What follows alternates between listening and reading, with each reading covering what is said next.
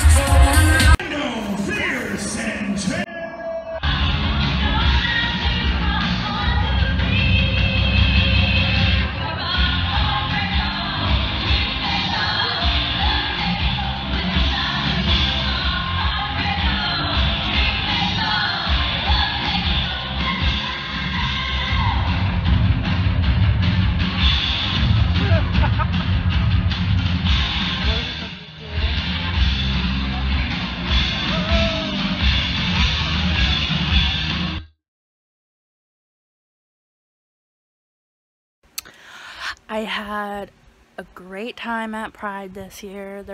It got really big. Like, there was so much going on. There was a lot of people. It took up like the entire street this year and the entire plaza. It was awesome. And I got those done, and I love them. And it started raining, and my poncho like smushed them. But they're awesome, and I love them. But shout out to Mary and Zach for hanging with me and stuff. And oh my gosh, I had those fries. And I also got a corn dog, but I ate it before the picture. It was so good. So good. Like, I almost got another one when we were leaving. But I spent way too much money. So, like, sorry, but no. Sadly. But it was great, and I got to see a bunch of stuff, and I got free stuff, and just, it was a great day. But started raining a little too much for my opinion was getting dark. A storm was rolling in. Like, those clouds were dark.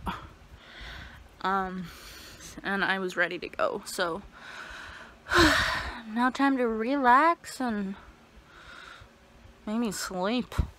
It's only like 8:30, but I'm tired. A lot of walking. But yeah, it was a great day, and happy Pride, and I'm proud of all you who are out and proud, and all the ones who came out this year. Good for you. And if you're not out yet and you're not ready, that's okay. Just take care of yourself. Keep yourself safe. And remember to be you and love yourself.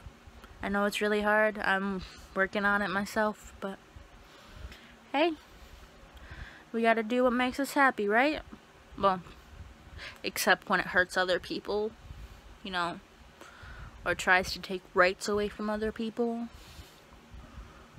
But still, who cares what goes up your butt?